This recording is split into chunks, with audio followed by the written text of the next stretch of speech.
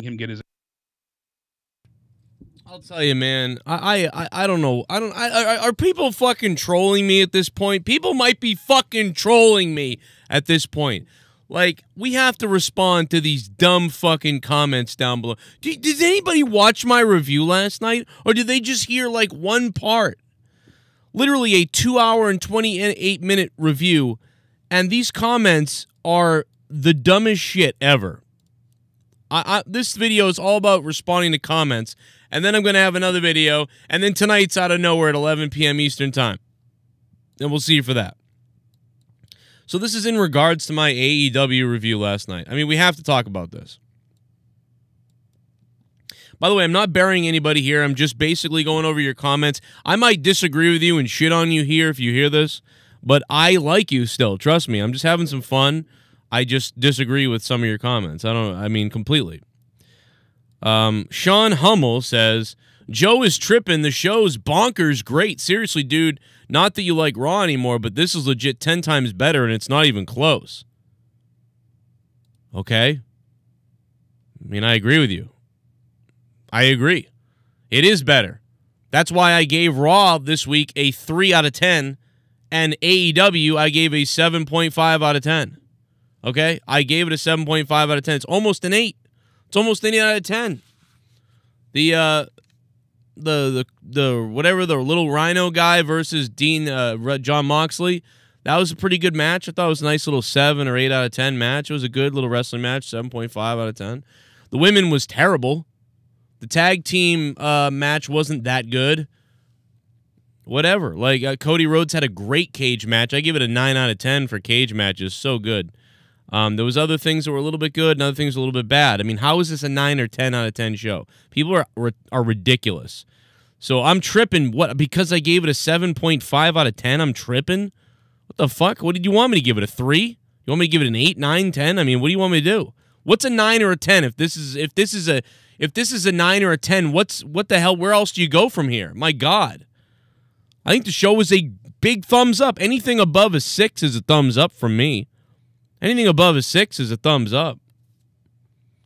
I mean, I gave it a 7.5. It's a really nice show with some problems. It wasn't a complete show. Anyway, whatever. There's that one. That's stupid. But Sean, sorry, bro, but that's stupid. Let me see what else we got. I'm gonna lose my goddamn mind. Justin Williams. Joe is starting to sound like Jim Cornette when he does his podcast. Please don't go down that road. LOL. Solid 8 out of 10 show.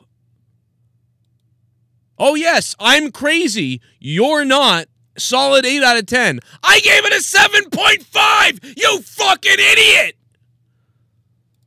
How the fuck am I going down Jim Cornette roads if I gave it a 7.5 and you gave it an 8? You disagree with me by 0.5? And I'll give you the 8 because it was pretty good. What the fuck is going down Jim Cornette roads?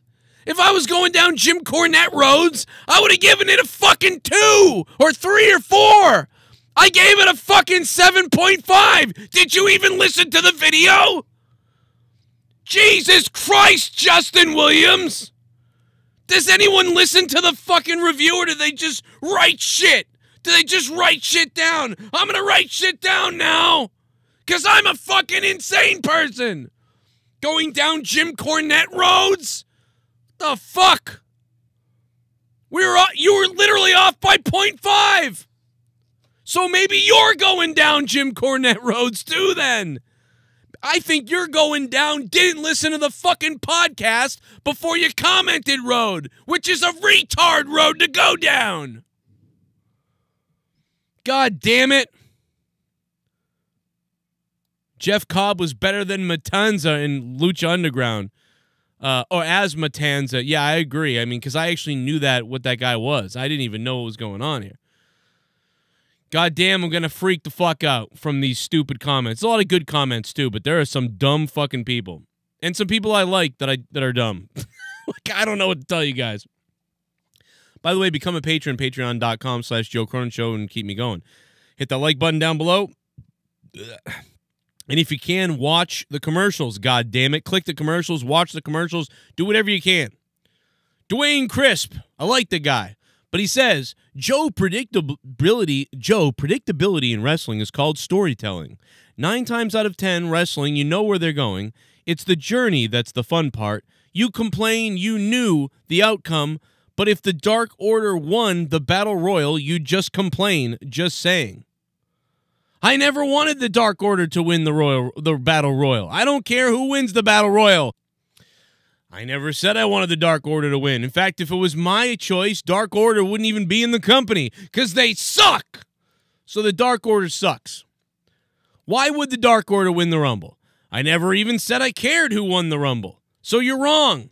It doesn't, even though you know what's going to happen, it doesn't matter what happens. It's the journey that matters. I agree with you. So what are you saying? I agree with you, Duane. Where did I complain about the Young Bucks winning the Rumble? I don't give a shit who wins. Where in my video did I say the fucking Young Bucks shouldn't have won the Rumble? Please tell me, timestamp the fucking thing. Where did I say it? I didn't fucking say it. I didn't say that. I don't care if the Young Bucks win. I don't care. I never said that. You know what I do care about? The Rumble wasn't that good. It wasn't that good. That's the problem. So, yes, I agree with you. It doesn't matter who wins. The destination matters. I agree with you. So you're actually right. If the Dark Order had won, I would have still complained. You're right. Because the match wasn't that good. That's what I was saying. The best thing about the match was that crazy super kick at the end, and the Young Bucks looked pretty convincing. The second half of the Rumble was pretty good.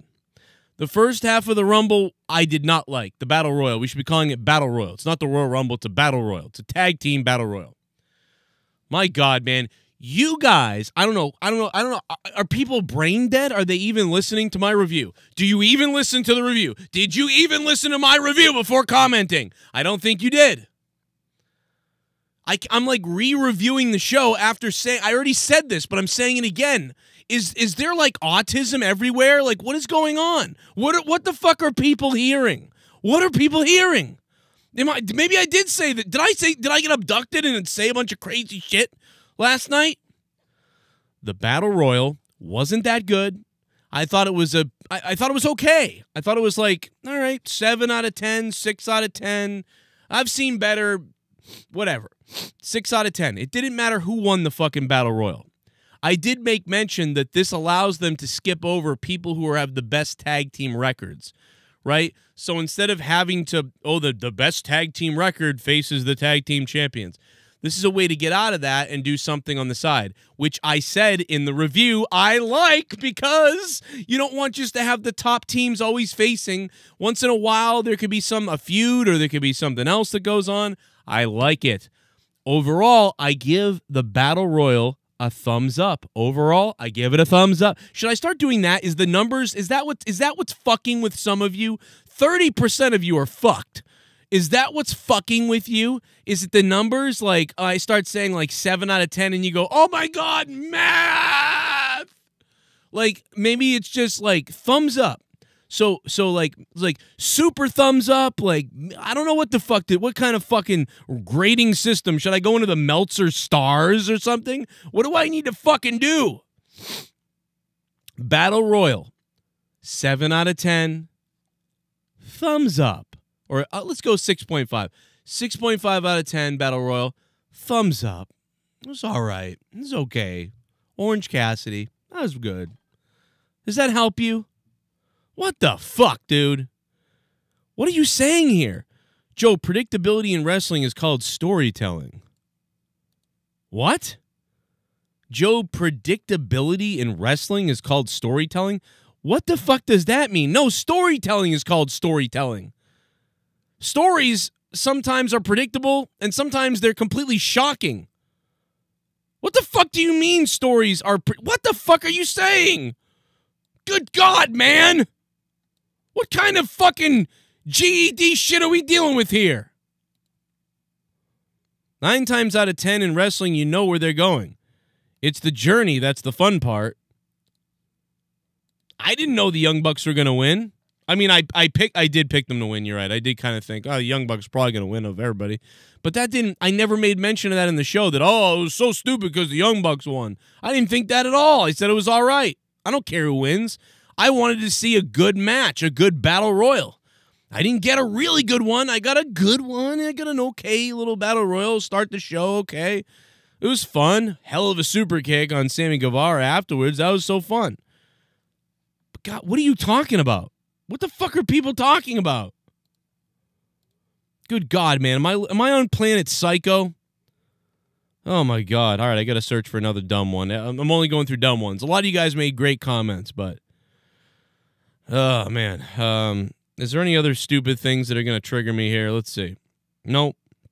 I guess that was it. There was just a lot of that in the chat, some of the people.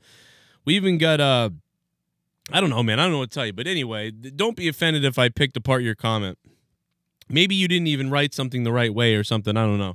But I just felt like having fun and ranting on it. So I'm not even mad at you for real, man. I appreciate the comments. In fact, I like when people disagree with me. The idea that you guys disagree with me in many things, I love it. And I like the idea that I think that some of you misunderstood what I was saying. So I like the idea that you said something because then I was maybe able to clarify it for you here. However, if you believe I'm contradicting something or I was unclear in my review, then potentially maybe you could timestamp that and say, Joe, no, look at what you said here. This is why I think this. Or maybe you heard Jake say something and you thought it was me. That's happened too before where someone's like, Joe, what the fuck with this? And I'm like, well, Jake said that. I didn't say that. And they're like, oh. And it's like, well... I mean, and then sometimes whatever, vice versa. I don't know. But anyway, I wanted to rant on that because I just saw those comments and my brain started hemorrhaging and my insides wanted to explode into oblivion. And unlike Jim Cornette, I'm not going to block you. You know what I mean? Jim Cornette would have blocked half the comment section down below. Goodbye. See you later. I didn't need you. If you're a Trump supporter, die. But no, I'm not Jim Cornette. So we can now. I don't know. I don't know what to tell you, man. Tonight is Out of Nowhere at 11 p.m. Eastern Time here on the Joe Cronin Show. I hope to see you guys there tonight live. I will take phone calls at some point. Me and Jake will be there. We're going to try to hit up Discord. Leave a comment down below on this video if you have some kind of insight into why you think there was this weird miscommunication of what I was trying to say last night. I mean, I don't know, man. In 2.5 hours, I was probably... I think that last night, I will say this, I think last night on the review, I really think we focused a little too much on the negative. I really do think we did do that. And that may be where some of this is coming from. I think that we should have spent 70% of the time talking about the good stuff and the cage match and Cody and where things are going to go and how that built up and Moxley and how can Jeff Cobb be used and where are these things. And I think we spent probably 70% of the show going after the negatives and only 30% talking about the positives when we actually liked the show and gave it a thumbs up for the most part. So maybe that is the that's the problem, maybe. I think that might be the problem. And if that's the case, then I am at fault for that. I fucked up. I should have done a better job of conveying the good stuff and then getting into the bad stuff and then coming back to the good stuff, and then that's the review. But instead, I think we did harp on some of the negative stuff, maybe too long or just whatever, because there is a perception that it was negative, but it's not. It's not even close. We were just really picking apart the negative is what happened. I still think the women's division stuff was horrible, obviously. Statlander and Nyla Rose's weird promo and the back stuff. I thought Cobb and Moxley was an okay 7 out of 10 match again. I sort of liked how it built up like a classic wrestling match in many ways. Never really the biggest fan of Moxley, but I like his intensity and his brawler aspects. My favorite thing Moxley's ever done is that Kenny Omega match. And my favorite thing that Kenny Omega's ever done in AEW is that After Dark or Dark show with in Boston from the second show with Joey Janela, which I saw in person. It's a really fun match. But yeah, that's about it for right now. I'm going to be uploading my rant on Statlander in a minute with her stupid ET thing. Yeah, man, that's really it, man. But yeah, I'm sorry. I will try to be a little more positive when it comes to stuff. I don't know why, but yeah, we were focused heavily on the negative for some reason, which, you know, I think that was a mistake on my part. But those things in the comment section were wrong. You know what I mean? Like, I don't think that at all. But maybe I conveyed it wrong. I don't know. You guys let me know in the comments again. We'll have a little discussion. It's a lot of fun. I also like to flip out sometimes to just entertain the shit out of you guys and make you go, what the fuck is wrong with that guy? So hopefully I accomplished that. Love you all. Thank you very much, and I'll see you with more a little bit later. Hit me up on Twitter at CorruptedPod. On Twitter, that's CorruptedPod on Twitter. That is sort of my name. I'm banned for life on Twitter, but whatever. Instagram.com/JoeCronin Show. I go live on Instagram sometimes. Check me out there. I post my family stuff there too a little bit, so it's kind of a mix of my family life and then the Joe Cronin stuff, so it's kind of weird, but, you know, fuck it. If you want to stalk me, Instagram is the way to go, Joe Cronin Show. Facebook.com/JoeCronin Show. Give a like. Leave a like. Follow me on Facebook.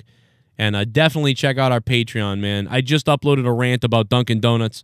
And this fucking weird repair guy that I saw today. Cronin Speaks. It's up on Patreon. All right, here's some of the videos you might have missed. Check it out. I also uploaded the new trailer, JCS trailer. I'm sorry I did that earlier. I know it was annoying to get an upload, and it's only a minute long of a trailer, but I had to get it up there so it could be a promo, and you have to make it public, so sorry about that. But hopefully you do give it a like and a view, and check out these other videos. I'll see you. I'll see you tonight.